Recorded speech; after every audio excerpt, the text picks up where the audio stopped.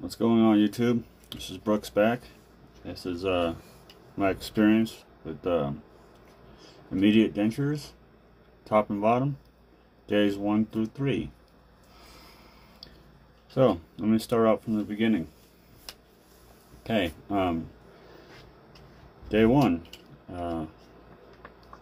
was pretty painful once the anesthetic wore off.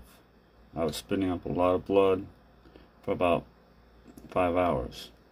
Couldn't really sleep too much that night.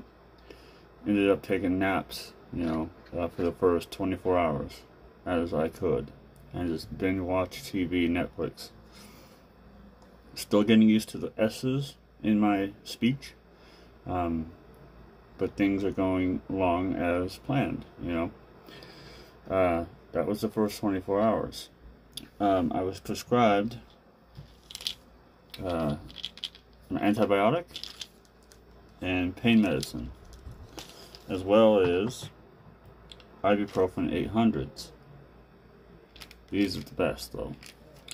And ice is going to be your best friend for the first few days for sure. You want to keep it right here on your cheeks, underneath your jaw, because right here is super tender, super sore. I had a 28 teeth removed at once. So right here, you can feel it's still tender. This is day 3 for me, going on 4. And it's sore right here. It's to be expected though, because all the bones or the teeth that were in there are no longer in there. So there's a little bit of trauma to the bone. I went in for my first adjustment today, day 3, 3.5. I couldn't get my bottom out because I had a frenectomy. A dual frenectomy, where they cut the tissue that connects your lip to your gum and they remove it with a laser. Well, my lower was removed so far down that it exposed a little bit of my bone, and it's very painful, so I doubled up on my medicine. I've been sleeping a lot, so that really actually helped a lot. So things to remember before you end up going through this procedure, or if you need to get this stuff after the day of E-Day, is go to the store, go to Walmart or wherever you need to go to get this stuff, and get some Orajel mouth sore rinse, antiseptic mouthwash. This stuff will help with the pain inside of your gums. Your gums are inflamed. Your dentist might more than likely prescribe you some oral mouthwash. It's chlorhexidine, and this stuff is great too. You want to rinse your mouth out as much as you can. I was doing it every few hours with warm salt water, and then I would follow it up with this mouthwash, and then end it with this mouth sore Orajel mouthwash. Another thing that is very good to have is something called Benzodent. Okay, from what I understand, you don't want to put this on exposed bone, but you can put it on your extraction site. And what it'll do is it'll numb it just long enough to give you some relief. If your tongue is rubbing on inside a denture, you can also rub it on your tongue and leave it there for about 15 minutes, and it will numb it as well. If that doesn't work, you can always ask your dentist to prescribe you some lidocaine, hydrochloride oral topical solution, and you rinse with this, for 20 to 30 seconds and spit it out. And what it does is it goes ahead and numbs your teeth as well. Or not teeth, you don't have teeth no more. It numbs your gums tissue and provides a little bit of relief. Alright, this is the day that I'm going to start wearing or sleeping without my dentures. Day 3.5 for me, but I'm going to take them out. I have a denture body bath. I'm going to put them in. You want to get some of these denture cleanser antibacterial tablets, and you're going to want to put one of these in, give it 10-15 minutes, put your dentures in, and let them soak overnight. Make sure you grab a denture brush or a soft bristle brush. You don't want to use hard bristles because it can scratch your dentures. Okay, take them out at night, scrub them off, put them into your antibacterial solution, and when you wake up in the morning, do your mouth rinses, use your antiseptic mouthwash, clean them off your dentures with cold water, and put them back into your mouth.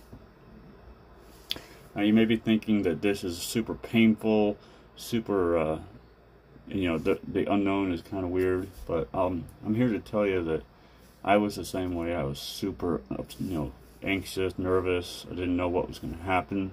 And come to find out, everything worked out just fine. I worked myself up for nothing, as we tend to do with the unknown, but it's really not that bad. If you're looking at getting dentures because you have tooth problems, toothaches, infections, I guarantee you this is going to fix that. It may be uncomfortable, and that's really the word for it, is uncomfortable, not so much painful, unless you get an exposed bone like me, or a dry socket. So do not smoke, and do not use suck through a straw or create negative pressure within your mouth. You're also going to want to remember not to spit forcefully, and keep a whole roll of paper towels nearby. You will need that, because you're constantly going to be drooling, constantly going to be wiping your lips. And last but not least, another advice or suggestion I have: get yourself some triple antibiotic lotion, or ointment, I mean. Keep your lips moist. Okay, a friend knocked me for me to cut my lip in half to remove the tissue connecting my gum to my lip, and it was very sore. So I put this on there, and my lips are not chapped right now. Chapstick is good, but this is medicated, and this can help the healing process come along much more smoothly. Another thing that is a good suggestion is find a book and start reading it out loud, as much as you can handle. They're going to start getting loose after about 3-4 days.